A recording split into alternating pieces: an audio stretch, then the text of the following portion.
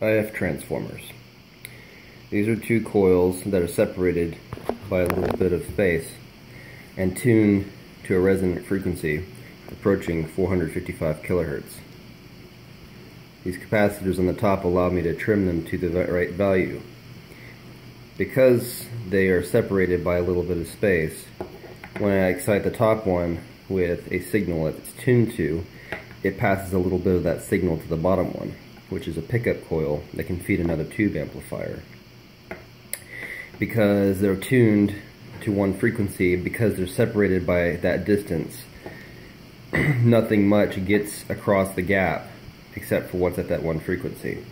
So it's a pretty effective filter for a super heterodyne receiver. The form here is made of plywood soaked in wax. I get a heat gun out and blow until the wood is nice and warm, then rub wax into it till it soaks in. The supports are made of standard copper wire. I twisted them in a drill to work harden them a bit and give them a little bit of strength. These are standard 60 picofarad ceramic trimmer capacitors mounted on Manhattan style forms. They do very good to tune the coils. I wound the coils on acrylic bobbins that are used for sewing thread. It's 30 gauge wire, and all I had to do was chuck the bobbin into the drill and spin it at a low speed until it was nearly full.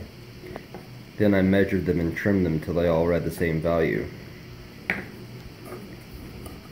This is my completed IF transformer.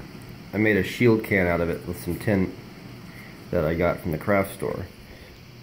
The seam right here is not very good, but I intend to improve my process with further builds of these IF transformers.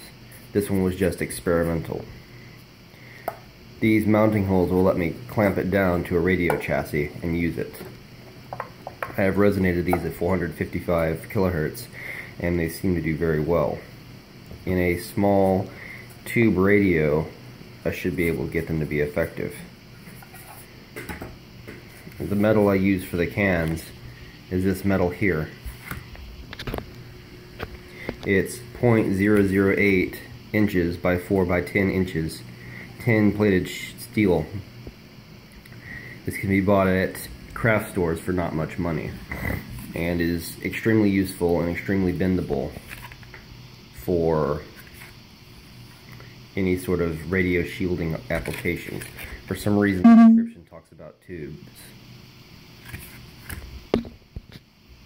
So yeah, IF transformers.